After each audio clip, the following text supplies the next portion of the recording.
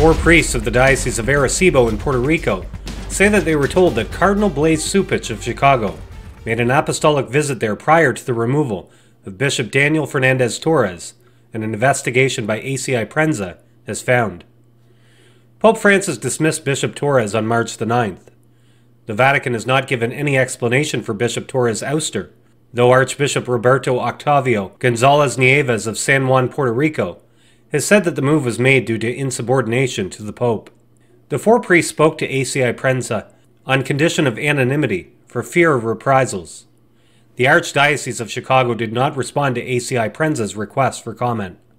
The priests told the news agency that days after Bishop Torres' dismissal, they were summoned with other clergy of the diocese to a meeting with Arecibo's apostolic administrator.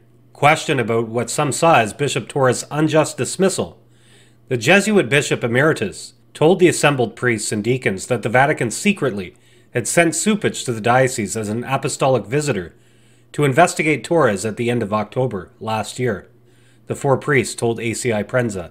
Cardinal Cupich visited Puerto Rico between October the 25th and October the 28th in his capacity as Chancellor of Catholic Extension, an American organization that raises funds for projects to help Catholic dioceses in need.